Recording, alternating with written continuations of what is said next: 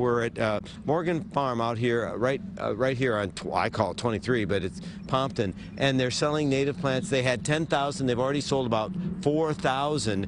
This is all part of the Historical Society. So look who's been nice enough to stick around.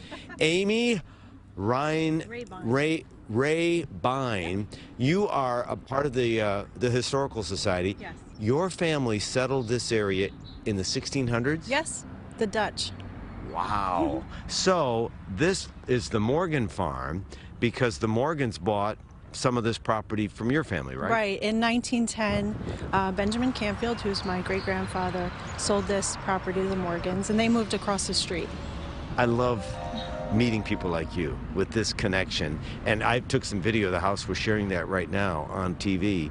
Why is it important to preserve homes like this? Obviously, I know why it's important to you personally. Right. Why is it important for the community?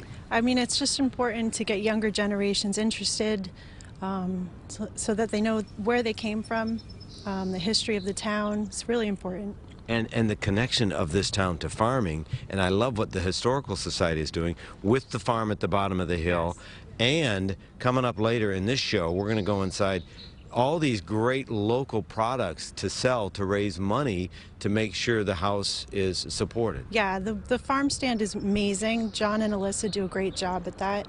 We're open from the end of May all the way until our apple and pumpkin sale in the fall, every Saturday. And I love this. We're going to talk more about the native plants coming up and some of the fun things you can do here. And we'll talk to more people. I know we'll meet people. There is one thing, Cindy, I hope you saw. They have a portrait of their dog from 1910.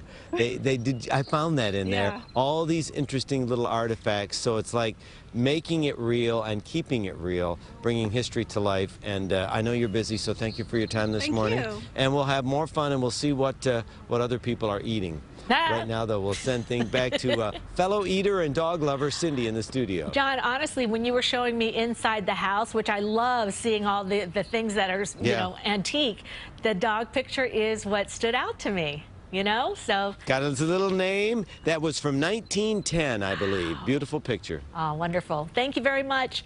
It is 9:20. Each week, CBS 2 News Saturday Morning will be highlighting small business throughout the tri-state area, showcasing what they have to offer and how they play a part in their community, and supporting their efforts to bounce back from the pandemic. For more information, you can scan the QR code on your screen and tune in each Saturday as we shop local.